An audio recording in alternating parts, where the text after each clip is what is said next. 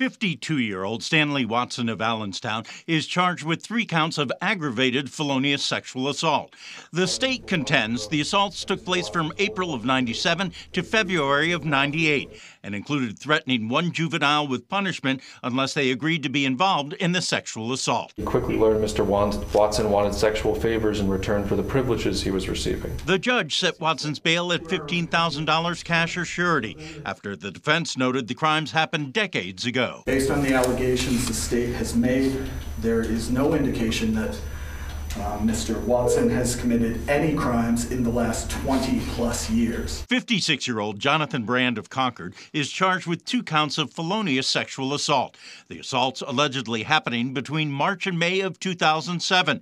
The assaults, according to the state, took place in the then 14-year-old's room during both the daytime and at night.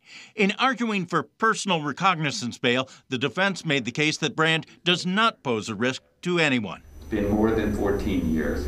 No action was taken by the state for more than 10 months, and Mr. Brand was aware of these allegations for 6 months and was law-abiding and not a threat. The judge, however, said there needs to be a significant incentive to show up at court, setting bail at $10,000 cash or surety.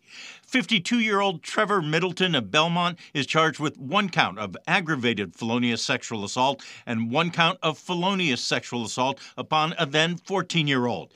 His defense relying on similar arguments that it has been a while since these acts took place and Middleton has not been charged with anything else. The judge setting Middleton's bail at $10,000 cash or surety.